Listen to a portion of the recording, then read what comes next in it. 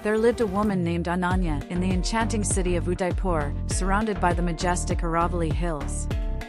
Ananya was the epitome of elegance, draped in vibrant saris that mirrored the rich hues of her surroundings. Her deep, expressive eyes reflected the centuries-old stories whispered by the ancient palaces that adorned the city. Ananya's grace extended beyond her physical beauty. It resonated in the way she carried herself through the bustling markets of Udaipur. Her love for the arts was evident in the rhythmic sway of her dance, a tribute to the cultural tapestry woven into the fabric of her identity. Ananya's heart, however, was as expansive as the tranquil Lake Picola that mirrored the moonlit sky, for she harbored a profound affection for a kindred spirit. In the hushed corridors of the city palace, Ananya met Arjun, a man whose soul resonated with the same passion for love and art.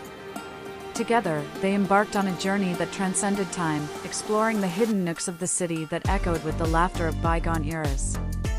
Arjun was captivated not just by Ananya's external beauty but also by the depth of her character, a wellspring of compassion and unwavering love. As the sun dipped below the horizon, Ananya and Arjun would often find solace in each other's arms on the shores of Lake Picola, their silhouettes blending seamlessly with the reflections on the water. Their love story, like the timeless architecture that surrounded them, became an indelible part of Udaipur's rich tapestry, a testament to the enduring power of elegance, love, and romance.